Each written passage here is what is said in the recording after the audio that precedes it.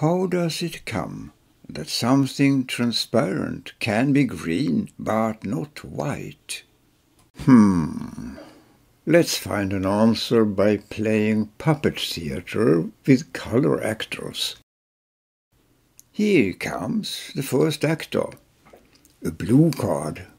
In the sharp light from a distant lamp, it casts a black shadow on the white wall. A second blue actor enters the scene. Like the first one, it casts a distinct shadow, but this shadow is blue. The actor consists of a transparent material. It has a dual role, both in casting a shadow and in lighting it up. Now the scene changes. The wall behind becomes totally black. You still see the first actor, but the transparent one becomes invisible. The colors it contributed disappear. Next, the first actor is exchanged with the white one.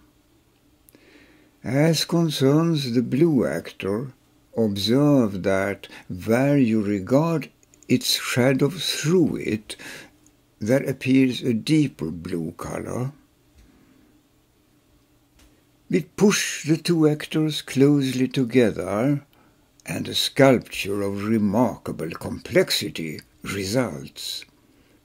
One can distinguish 7 areas of different color, plus the white background. Again, with black background, only 2 areas remain visible, namely the white actor, as partly seen through the transparent one. From this we learn that a colored transparent medium on top of a white ground may look as a surface color. The white ground is both illuminated and seen through the transparent layer. Hence, the resulting surface color is deeper than the color of the transparent layer itself.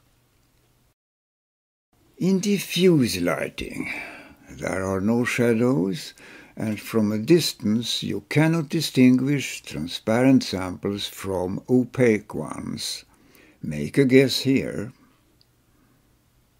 Now I change to black background, and the 2 cards with surface colors stand out. A transparent actor needs something light behind in order to be visible. Look here. 4 actors are standing against black background. A transparent one passes by in front of them. Its color fuses with that of the one behind. Against the yellow one, green. Against orange, brown. Against the magenta one, violet, and against the white one,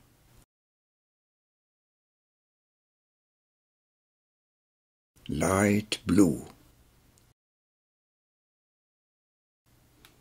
Suppose I should ask, what is the color of the actor itself? The answer would be light blue, the way it looks against white. The white surface is passive. It doesn't itself contribute to the mixture, but displays the actor's own color.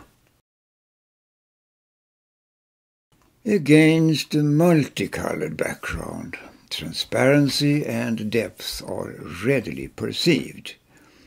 We look through the blue sheet on a part of the scenery behind, and holding the sheet closer to the eye, we rather see the whole scenery as in bluish light.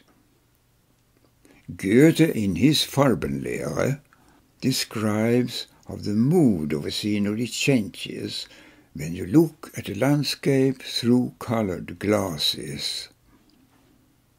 Instead of being seen as an object among others, the transparent plate now contributes by modulating the illumination of the scene.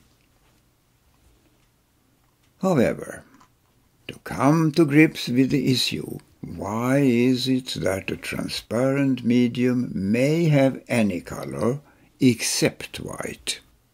Let us once more compare transparent media and opaque surface colors.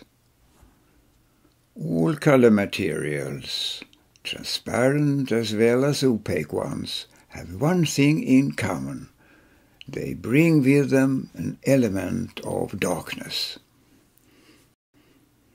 A transparent plate must not necessarily be green, blue or orange. It may also be simply grey. Our question, why it cannot be white, accordingly doesn't concern the attribute hue. Look what happens when the contribution of darkness is diminished.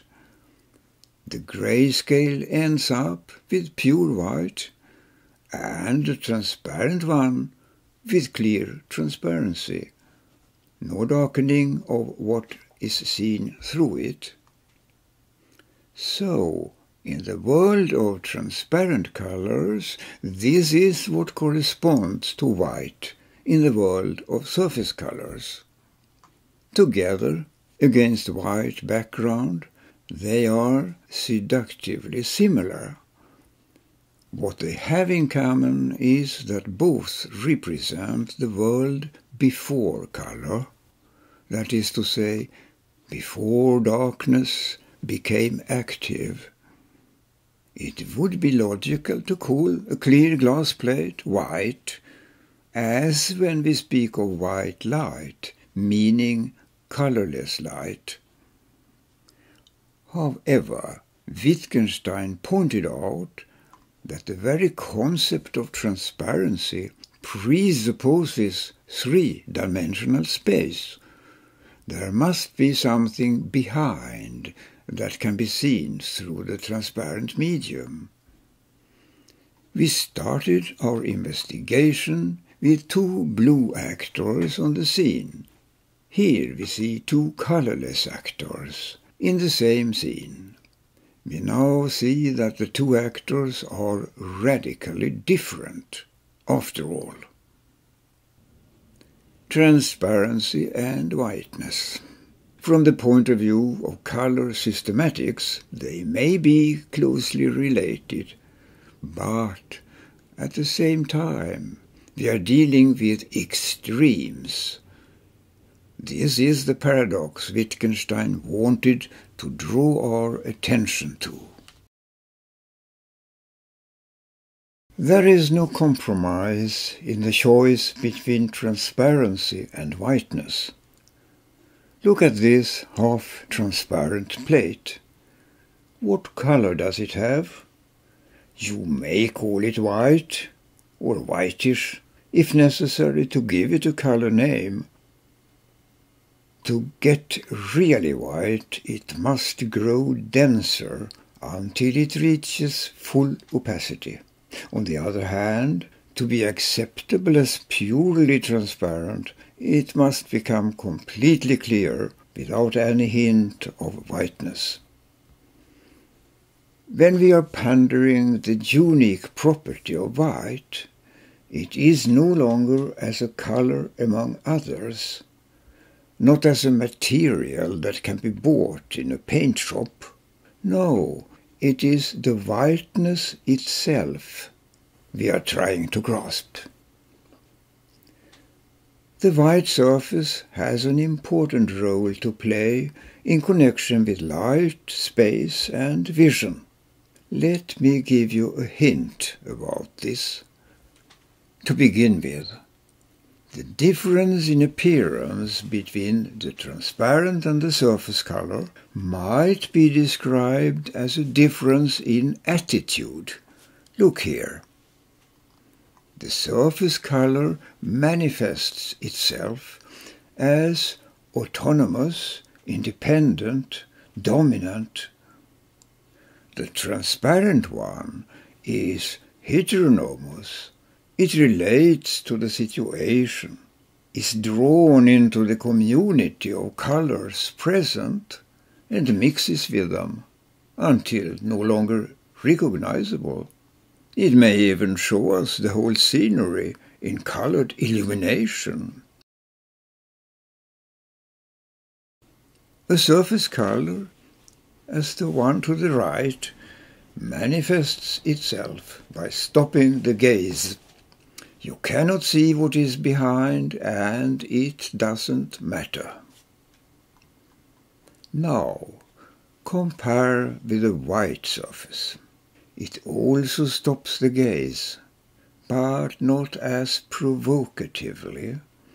It is as if it wanted to be transparent for our gaze, showing us something else than itself. The white surface is tabula rasa. It invites something, whatever, to be displayed on it. A shadow projection, a drawing, a painting.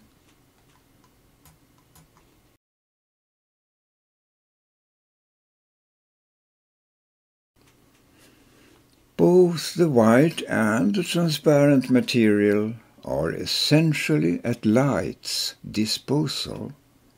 We humans are inclined to stay on our side of the white wall and take pleasure in the world of pictures and artifacts we are capable of producing ourselves.